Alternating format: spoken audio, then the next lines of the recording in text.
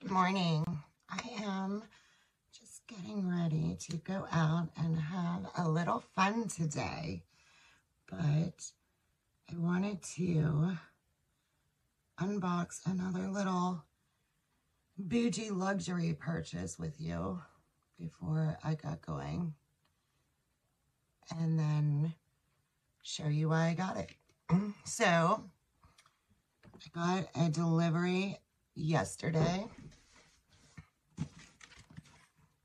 I know what it is, and the box is actually huge for what it is, but ta-da! Chanel. So, let me back up a little bit.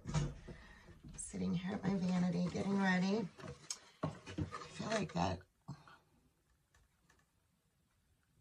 mascara keeps like running under my eye. I'm gonna have to fix that. Okay, so inside the box, it said Chanel. Little black envelope says Chanel on it as well. I believe this is my receipt. So inside the box it said Chanel. Little black envelope says Chanel on it as well. I believe this is my receipt. That's my receipt and my return label in this. So got this box inside there. Grab the lid off. Inside there is another little note and sealed packaging. This is just a little note card. If I was gifting it, I can write this little stationery inside that one. So I've got their little double C wax seal here.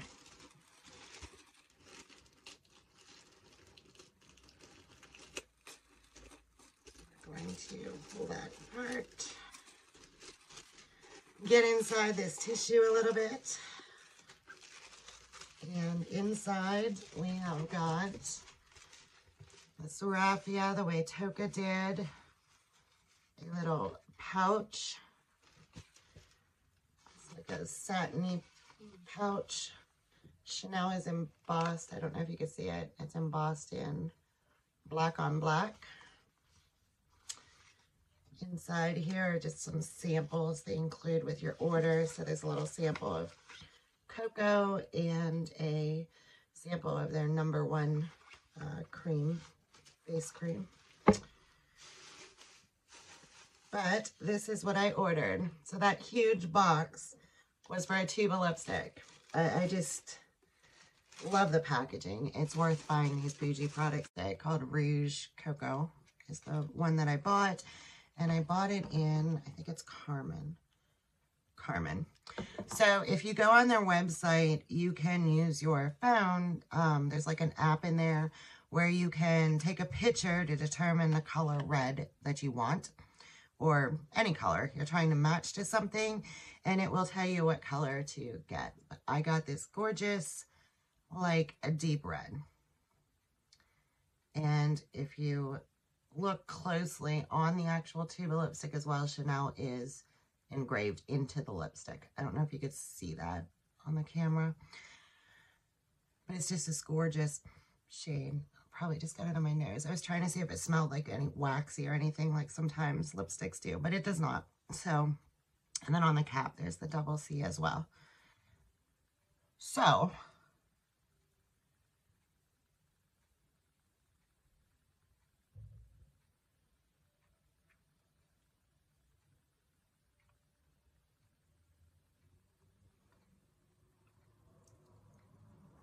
I think on it's very understated, kind of. It looks very red in the camera to me, but in my little makeup mirror, it's not. It's more like translucent kind of red or whatever. But you're probably really wondering, why did the girl spend so much money on a tube of lipstick when she's also the girl who constantly forgets to put on her lipstick? Always forget. Well, let me show you. Okay, well, ignore the mess in the garage, but this is the reason for the Chanel lipstick.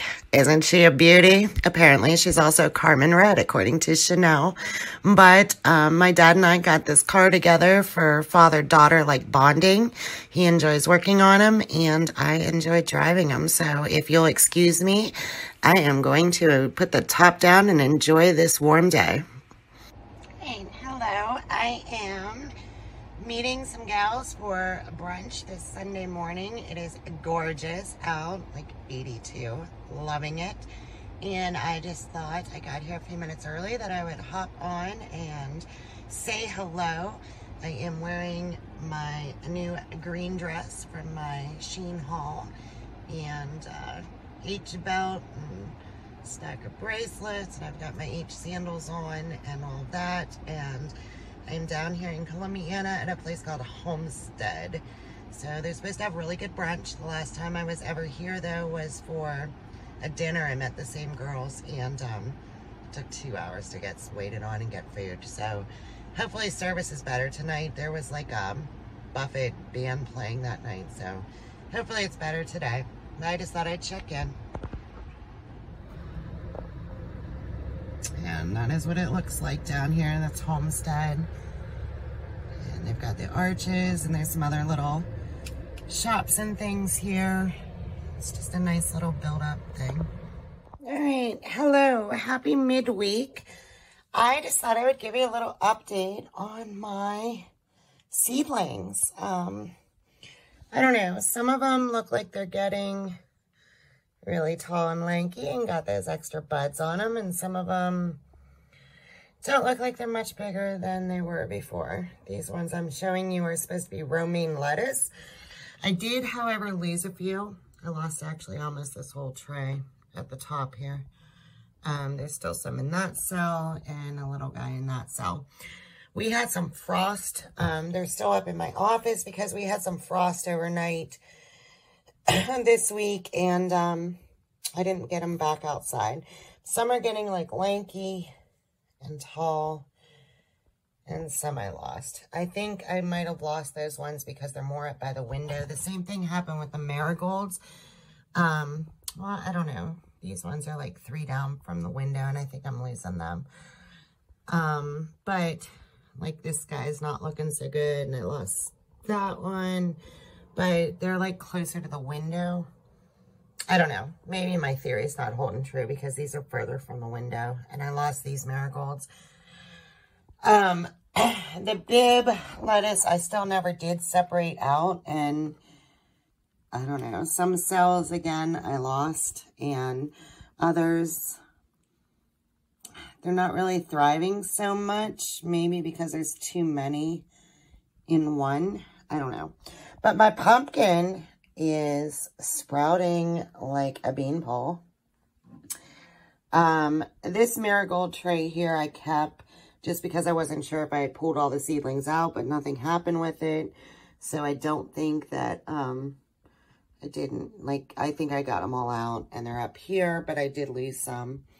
And then my forget-me-nots, I never reseeded, and there's a few, quite a few coming up in here in this one cell.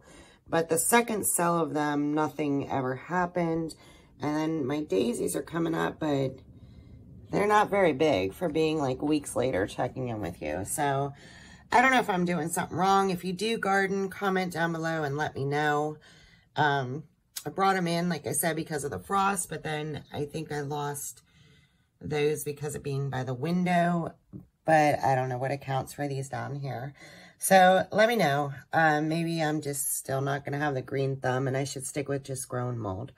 I don't know. Let me know in the comments down below if you have any pointers for me or I'm doing something wrong. But I'm trying to tend to them, make sure that they're moist, have water. The pumpkin seems to be happy. I don't know. It's going toward the window though, like for the sun. But other than that, it seems to be happy. Some of these seem to be happy, but I'm not sure when to put them on again. So let me know down in the comments if you garden and know more than I do. Well, I'm sure you know more than I do. All right. Thanks. I'll check in with you later. Okay. So we took our little adventure to come down to this Kinsey Market. I hope the inside's more impressive than this because I got to show you what I'm parked in front of. Like, I literally am in like some industrial rundown area. Like, I'm in the back hills of West Virginia, and I'm not. I'm right outside of Pittsburgh, though. Yeah. So this is what I'm parked in front of. I mean, look, like, I drove a Cadillac into this dusty industrial, like, I don't even, I don't have words. And I'm apparently going in there.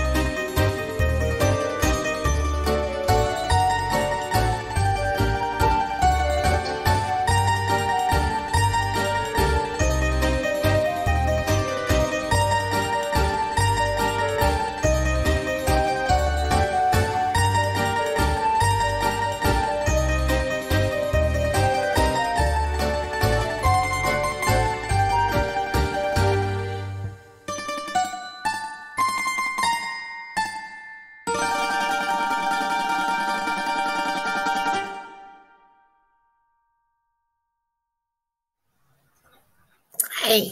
As you can see by the clip, the little marketplace that I'm back from, it was a pleasant surprise once I was inside, completely different from what I drove up to, and that probably sounded very bougie of me, the way I was talking about it in the parking lot, but I seriously was worried when we first pulled up to that. I mean, it was like being in an actual construction site or something. It was just crazy, and the building from the outside was like it was gonna fall down or something. It was like that corrugated metal, and there were like spots where it was open and stuff. But once inside, it actually was a very nice market, and I would go again.